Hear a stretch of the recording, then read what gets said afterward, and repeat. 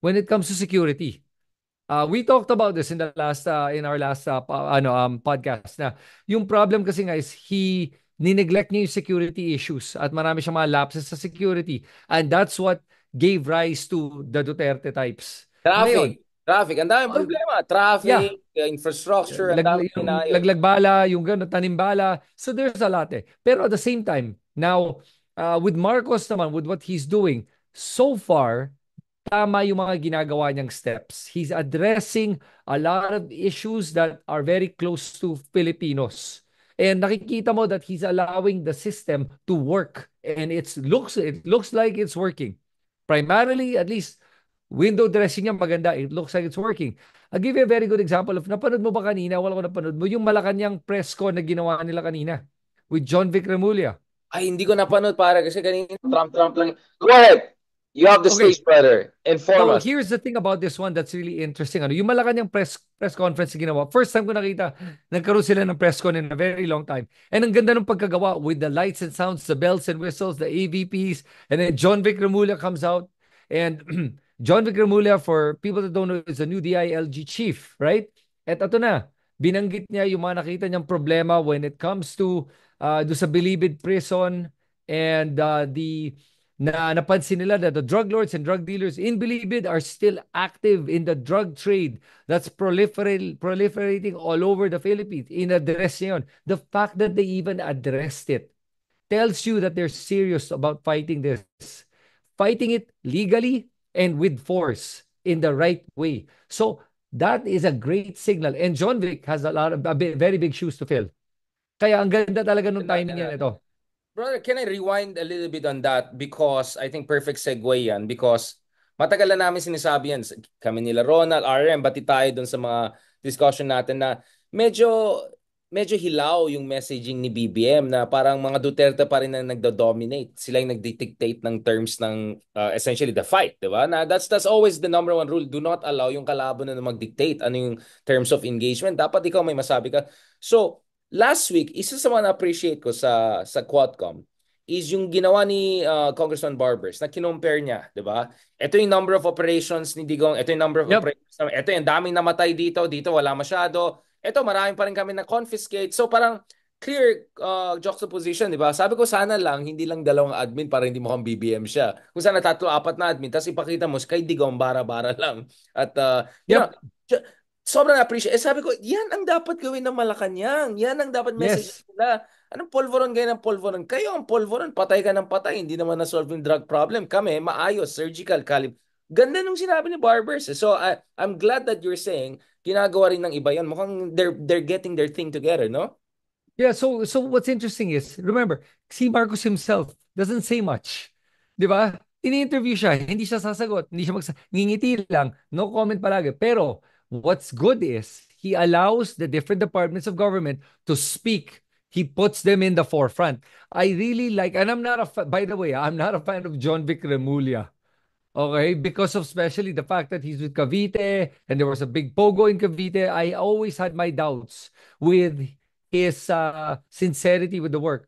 Pero nung lumabas siya sa press con niya at nagsalita siya ng ganun laban sa droga, that was a strong statement. And he's very eloquent. John Vigramul is a very eloquent guy. So he said it plainly para maintindihan ng lahat ng mga tao what he plans to do. Number one, would believe it. And then he goes, then the next problem we have is that the drug war is actually a lot of importations. So there's a big leak with the importation we know about. Nang problema nung panahon ni Duterte Galing ay China pinabayaan talaga niya yan yun. eh. Well, yun na nga eh, kasi nga, di ba nga, isipin mo, kaya nga, magdududa ka kung talagang sincere si Duterte sa drug war niya. Kasi nga, nung panahon niya, remember, binuksan nga niya yung port ng Davao to Chinese military ships with nothing inside. Chinese Navy boats coming in with nothing inside. So Parang, wala whoa, tayong what's going agreement on? sa mga, remember, yung dahilan na meron tayong visiting forces agreement or status of force is just in case, God forbid, yung isa sa mga Amerikano may nangyari sa kanila or nag-rape sila, meron kang legal framework. So ibig Yes, sabihin, eto wala. imagine no, pumapasok, wala man lang legal framework. Paano kung napatay yung isa, may pinatay, may na-rape. So sobrang bara-bara, suspicious Yep. talaga si Digong, brother. Yeah, and you saw that how Digong did it before was talagang there was no rule of law. It was his law or no law. And yun ang chaos na nangyari nung panahon ni Digong. Now, then, so binanggit ni John Vic Remulla nga na, okay, so these are the two problems you have with drugs. These are on the top level. And he was even explaining na yung labanan kasi hindi dahil sa mga pushers. Ang problema natin is nandito yan na hindi na-address sa taas. Ngayon, na-address na natin. And I was like, wow, to be able to do a press con and say that, I hope you're going to be able to walk the walk because you have just declared that you're going to do it. If they succeed in doing it, Marcos administration is going to even be stronger and more popular than it. Like, I mean, it's going up in popularity, but now, tama yung mga steps na ginagawa nila. So what I'm saying is that the right, if Sara Duterte ever decides to run, so far what I'm seeing is that Marcos is addressing all the ills of our society enough to be able to make the people trust him and his administration. That if Duterte decide to make a comeback, they try, mahihirapan sila on that end. So on the doing and undoing of the current administration. On the other side, remember that the problem kasi with like Trump had a comeback because that's Trump. So it's the same person. Digong is not gonna run again. He can't. Anak niya, so Now, it's Sarah, yeah. right. And now you're talking about the next of kin. The problem with next of kin is do they have the same charisma? No, it's obvious they don't. They carry the last name and maybe the last name is good enough. I don't know. Pero from the way I see it, Fiona right now, magaling yung ginagawa ng mga ano Wait, wait, ng mga wait, wait, wait. Let me clarify. Are you referring to? well, I apparently I just realized kasi nga pinaalala lang pala sa akin that don't say my name, don't put my name in your mouth. 'Di ba? May ganun palagi that never speak my name, may ganun. So kaya let's just call her na lang Fiona para I mean I just wanna abide by her wishes. Sabi niya wag daw gagamitin yung pangalan niya. Ayun, Ibabanggit yung pangalan niya. So grabe. and I couldn't Sabi think of mo another Sarah name. So without H. Sarah without H. right. Okay. So anyway, so yun yung point ko dito is that si Fiona kasi hindi siya as charismatic and ang dami niyang blunders ngayon. Which we're gonna get to, I'm sure. We're gonna be talking about that. Pero ang dami niyang blunders right now that she's going through. Beautiful. Beautiful. Yeah. So Well, yun. I mean, di ba I said she's a poor copy of an originally poor Right. product. And then tell me something. You really think Baste is better? Kulong? Oh my God. Si Lord. Paste nga na-demote sa vice mayor na pinababa. Exactly. Tapos ito ang problema niya ngayon. Si Digong sinasabi, ayaw na nga niya magpolitika. Pagod na nga daw siya eh. And he's running for mayor and he's saying he doesn't even want to do it. How do you win an election when you yourself are saying, I don't want to do it? So people aren't, I'm telling you, Richard, if Digong loses 2025, the election for mayor, there you go. Yeah. That's Kaya nga my things to point is, come. if the just to be clear, lahat ng sinasabi namin dito ay analysis, hindi ito endorsement or moral Right. judgments. Para sa akin, mahina yung communications ni BBM so far, not only because BBM himself ay masyadong tahimik, blah blah blah, pero pati yung mga tao niya medyo kapos. Until now na medyo gumagalaw na kay Barbers, ngayon kay Remulla, ganun. So, una-una sa level ng communication, siguro may mga matutunan din sila sa ginawa ng I mean, saan yung mga troll nila? Ay, sorry, sorry. Saan yung mga vloggers nila? Saan influencers nila, di ba? Kailangan mo yan kasi ano yun eh, it's about shaping public opinion. So medyo mahina sila sa communication strategy. Pero tamang sanabi mo, mukhang bumabawi na sila habang lumalapit tayo sa elections. Pangalawa naman dito kay Digong, agree ako sa'yo.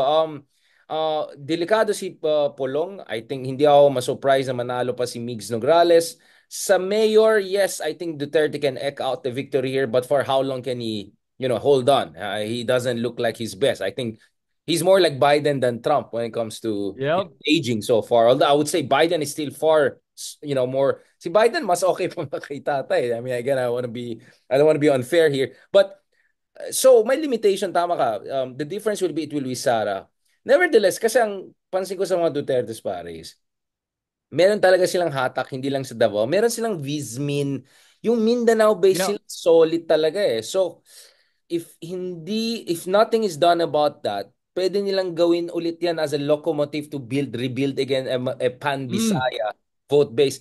So, hindi ko sinasabi na mangyayari ito. Ang dami nagagalit. Richard, ito ka na naman, binibigyan mo ng pag-asa yung mga DDS. Sabi ko, hindi. Ang sinasabi ko lang, exactly katulad siya. Kung complacent yung mga liberals, kung hindi na gagawin yung assignment nila, and then kung si BBM doesn't see this through, and we all know what I mean here, baka yayarin siya. Kasi kung makabalik ang mga Duterte, vengeance is my, ano na yan, my Yeah, motto. yeah. talagang yayarin si BBM and all dyan. So, I'm just saying, crucial talaga the next 12 to 16 months na etong Yes. Quadcom. So, I wanna ask you, brother, dito sa Quadcom, anong basa mo dito sa last week nangyari? Can we break that down again? You are the hearing expert. So now, meat of discussion natin. Can we break down the Quadcom and then what's next? At in fairness dito, di ba, si Senator De Lima was good. This time, Yeah. ayos siya. So nakinig siya sa atin. I'm Yep. sure.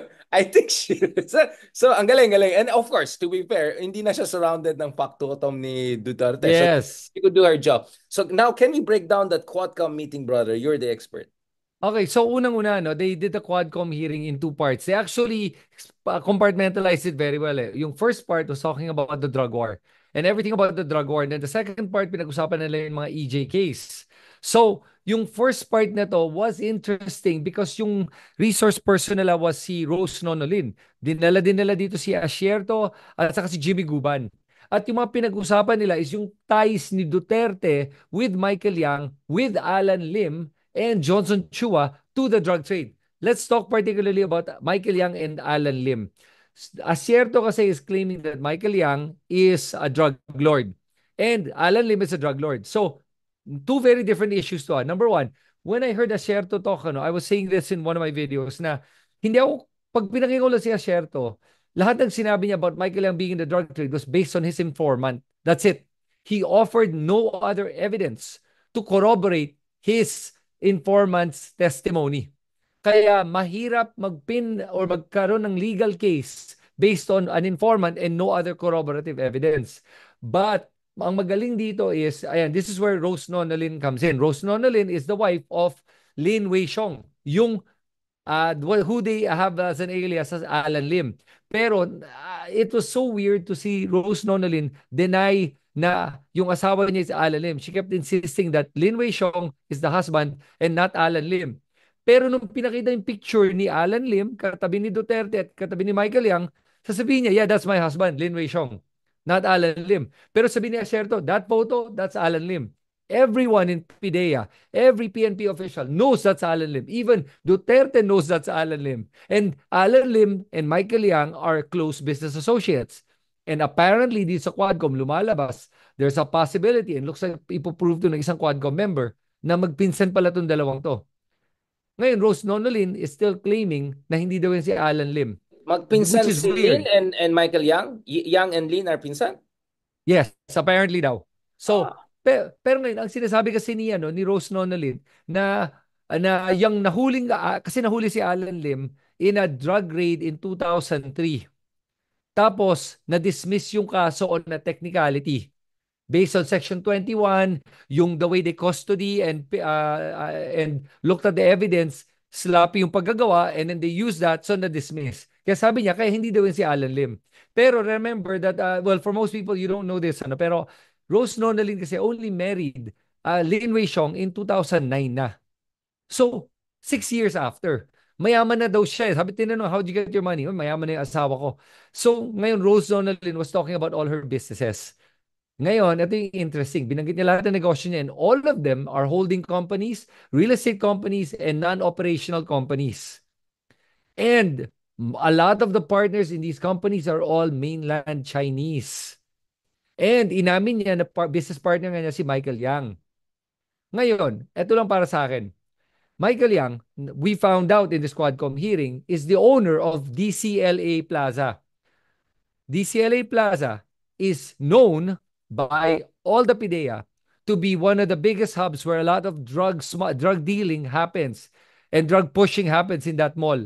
Everyone knows it. So, and even the bodyguard of saan yun, brother? Duterte Saan yung DCLA? sa Davao. Davao. Yeah. So, pati yung driver at bodyguard ni Duterte, sabi, yeah, Michael Yang owns DCLA Plaza. Everyone knows. He kept repeating it over and over. What the funny part is when the driver kept repeating it and the bodyguard repeated it, nakikita mo talagang, oh, shoot, so Michael Yang does own the plaza and a lot of drug dealing happens in that plaza.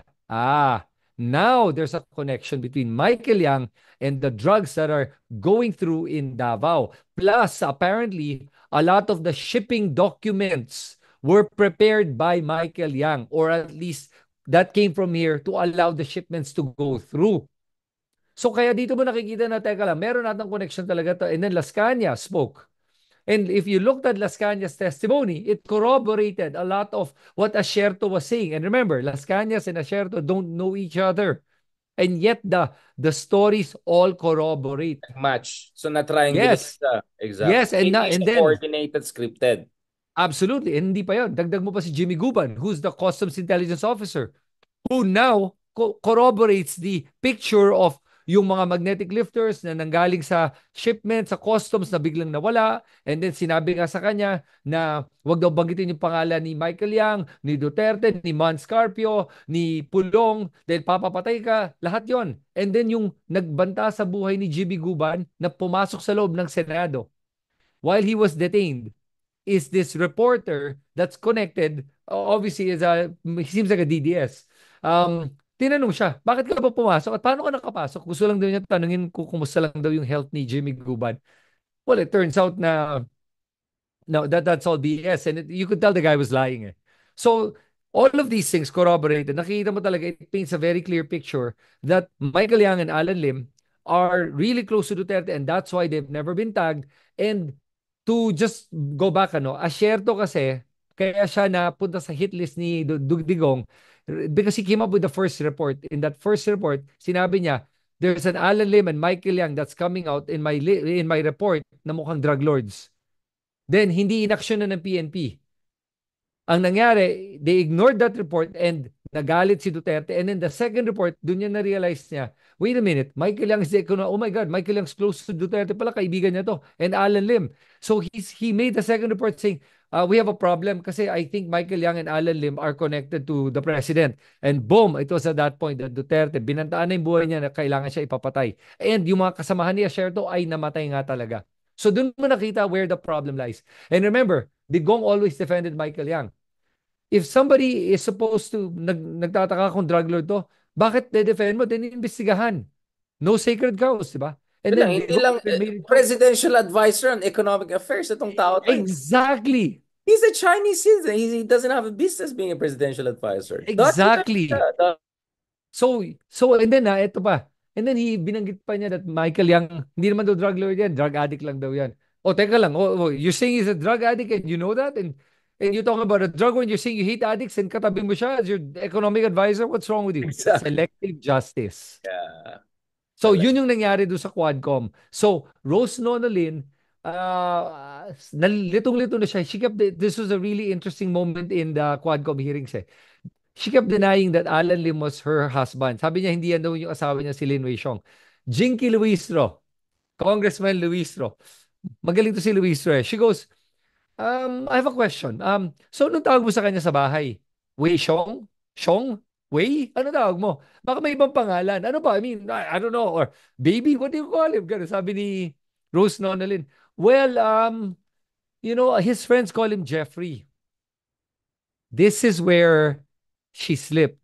Because at the start of the hearing, tinanong ni Congressman Don Gonzales sa kanya, si Alan Lim, Lin Wei Xiong, and all the other aliases, including a Jeffrey Lim, siya ba yung asawa mo? And she goes, no, hindi. Yan ang asawa ko. Ang asawa ko si Lin Wei Xiong. And then after 3 or 4 hours, nabanggit niya yung word na Jeffrey. And at the end of the hearing, the current PIDEA chief, I forget his name, the current PIDEA chief said, ito po yung mga aliases ni Lin Wei Xiong. And lumabas ulit yung pangalan ni Jeffrey Lin or Jeffrey Lim. And doon nakita mo na nagsisinungaling itong si Rose Nonolin. And one thing that I'm surprised with the Quadcom, and I understand, pagod na sila eh. Bakit wala sa kanilang nakarinig nito, nagsabi, uy, teka lang, sinabi mo, so ibig sabihin, alam mo nga na siya pala yun. At hindi lang yun. Dapat talaga tanungin sa kanya, no? Kasi she keeps claiming that legit yung mga business niya. Remember Pharmaly? Pharmaly Pharmaceuticals different from Pharmaly Biological yung kumpanya niya. Kaya hindi daw siya connected sa Pharmaly Pharmaceutical, iba daw yan. Pero yung incorporator ng Pharmaly Biological is the president of Pharmaly Pharmaceutical. And dinenay niya na may Pharmaly Holdings. Wala daw. And then nung binuksan yung SEC papers niya ni Dan Fernandez, lumabas doon that Pharmaly Biological was entirely owned by Pharmaly Philippine Holdings, who she kept denying existed. And the owner of Parmali Holdings na inamin niya, is a Singaporean. The Singaporean's name is Wang Ziyan. Wang Ziyan. And then, itong si Wang Ziyan is in Taiwan with his dad, Tony Wang, who's wanted and is already And facing naalala ko nung charges. pandemic time sa hearings, lumalabas ng mga Yeah, pangalan nila. Yeah. they were charged with securities fraud and stock manipulation. And yun na. So lumalabas na ito eh. Kaya nga, ang hirap i-deny talaga mahirap talaga i-deny yan. At alam natin talaga, makikita mo talaga na mukhang shell companies ang mga sineset up ni Rose Nonolin at sineset up niya daw para sa asawa niyang si Lin Wei Xiong. Kasi kung tutuusin, pag tinanong mo siya, ano ba negosyo niyo? Sasabihin lang niya real estate. Eh paano kayo nagkakuha ng pera ng ganyang kalaki para magkaroon ng ganyang karaming real estate? May Walang pagka-Alice nagtanong sa Go, kanya ano, nun. may pagka-Alice Go vibes nang nangyari. Yes. Just to be clear about this, bro, no? Are we going, kasi yung Barber's opening was essentially saying, yeah, maybe Duterte had good intentions, but the methodology was wrong, right? And this is how to do it properly. But base sa sinasabi mo, base sa pagkaalam natin, base sa mga lumalabas sa mga iba't ibang hearings, it's more like hindi rin tayo sigurado kung maganda talagang intention ni Digong. Hindi actually tayo sigurado kung war on drugs talaga nangyari. So medyo next level attack na siya, no? Mm-hmm. And then, yeah, and not just that. So that what I talked about the whole time was just the part one, and then yung part two was the EJ case. Exactly. This is where it gets interesting with the EJ case. So dumating na yung driver bodyguard ni Duterte from 1988 to 2008, 2 decades with Duterte. Sumipot sa Quadcom hearing si Sonny Benaventura na sobrang interesting tong character nito. You can tell he's a hardened policeman. Hardened talaga to na walang tinatakutan to, that he's seen a lot. You can tell by the way he talks. He sits there with such a calm, almost psychotic demeanor. Okay? It's almost like basta nakikita mo merong parang blankness in his eyes when I was looking at this on a Quadcom. And Wala then siyang siya yung soul. Like, oh, parang walang soul. No, I'm not kidding. Pag tinignan mo talaga, parang walang soul. Anyway, so he sits there and then they start to interpolate this guy. What's interesting is he denied na may death squad. Pero yung pagka-deny niya, yung patawa-tawa na parang, sabi nila meron, pero wala akong alam. So sabi, 20 years magkasama Digong kayo, wala kang alam? style na, Wala. oo. Oh, so he kept lying. He was lying to his teeth. So Jinky Luistro, alam mo Jinky Luistro, I'm gonna do a top five key moments of Jinky Luistro kasi she is such a sharp interpolator. So, tanong siya. So, alam mo ba yung death squad? Hindi, wala akong alam. Alam mo ba pumapatay si Duterte? Wala. Pero inamin ni Duterte. Siya umamin, hindi ako, wala akong alam. Pero umamin na rin si Las Cañas, si ganon, si ganyan. Lahat ng mga kakilala mo umamin. Sinasabi mo, hindi pa rin totoo. Ewan ko sa kanila, pero wala akong alam.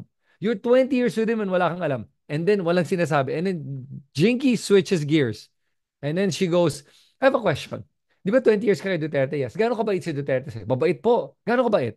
Well, yung asawa ko may cancer. Tapos tinulungan niya. Oh, so kaya you're close to him. Yes po. At saka nakita ko po paano siya tumulong ng mga tao. Ganyan-ganyan. At galit siya sa mga kriminal. Okay, nakikinig lang si Luis. And she goes, so 20 years ka, would you say you're loyal to him? He goes, yes ma'am. Ang bilis yes ma'am. How loyal? From 1 to 10, how loyal would you be? 1 to 10? 10. So you would be so loyal to him. Are you willing to give your life for him? Yes, ma'am, I'm willing to give my life for him. Would you be Magsisinungaling ka willing para to sa say, kanya. oh, sabi niya, would you be willing to say anything just to protect him? Yes, ma'am, I would. And then she goes, willing ka ba magsinungaling para sa kanya? And then he goes, no, of course not. Sinasabi mo, willing. So binalikan ni Jinky, sabi niya, sinasabi mo, willing kang mamatay para kay Duterte, hindi ka willing magsinungaling? Yeah. Aminin mo.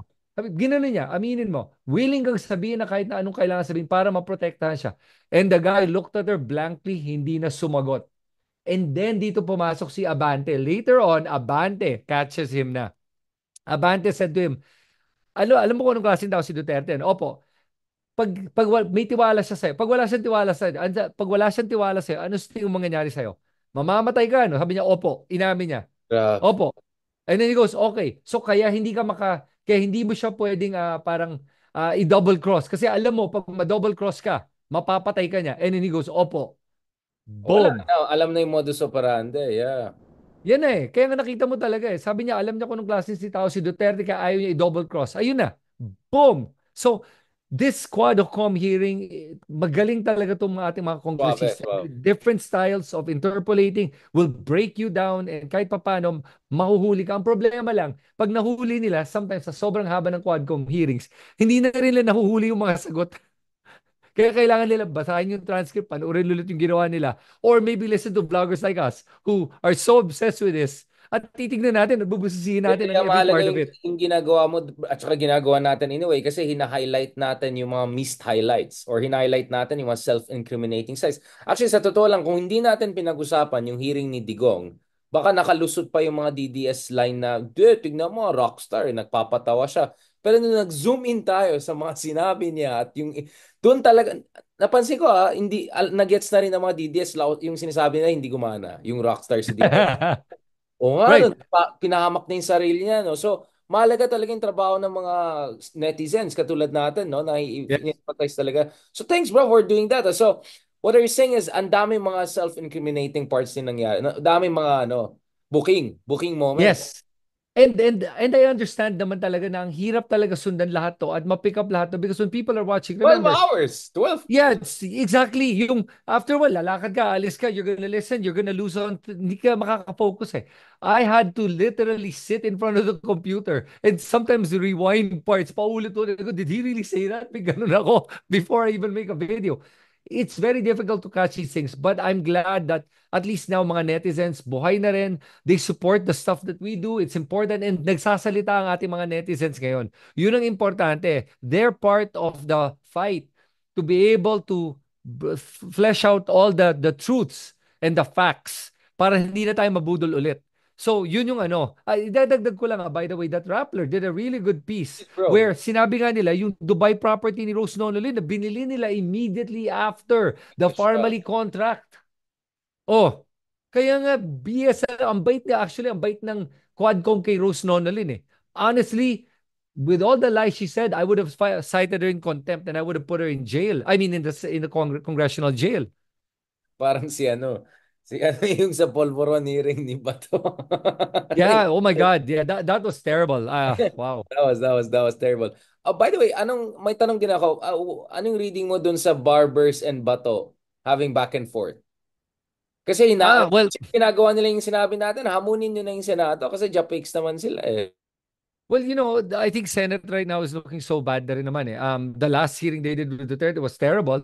And people saw it. Alam mo, kahit na anong pagsispin ng mga Duterte trolls na dahil bayad sila to do it, ang hirap i-spin talaga yung nangyari doon eh. Na obvious talaga na narattle si Duterte, narattle siya talaga ni Senator Riza. And like I've always said, and we talked about this several times, listen, you cannot create that logical fallacy of I'm right because I'm a lawyer.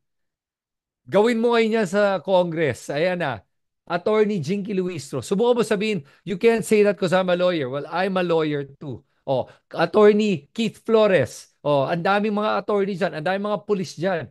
Yung mga pulis na tulad ni Naakop. Oh, subukan mo siyang intimidate. Hindi mo ma-intimidate yung mga ganon. Kaya tingin ko talaga dito magbibehave si Duterte at he has no choice. But I think that with the right line of questioning, they can disarm him to be able to really not just admit but confirm the truth. Kasi doon sa Senate, ang nakita kong sayang I understand Senator Risa kasi ang hirap ng trabaho niya eh. Na pag may nag-pick up sana noon o may kasama si Senator Risa, pwede mo sabihin kay Duterte, I just want to confirm that you did say that right now, pakiulit lang to make sure that we are in agreement that you did say that. Although Senator Risa did say, please put it on record. But you need a double, triple, quadruple confirmation just to make sure that everyone understands that Digong did admit and say what he did say. At saka to give a chance dun sa mga journalists and yung mga iba siguro nakatulog or nag-break. Uy, uy, may na-miss kayo mga highlights dito. Balikan nyo to, di ba? And siguro maganda rin sana gagawin ng mga, kasi tayo limited, wala tayong production team. I mean, if I had the Yep. production, sabi ko, i-reels nyo every major highlights and juice it out. Really make sure na talaga makita talaga ng tao ang kalokohan na nangyari talaga dito. So,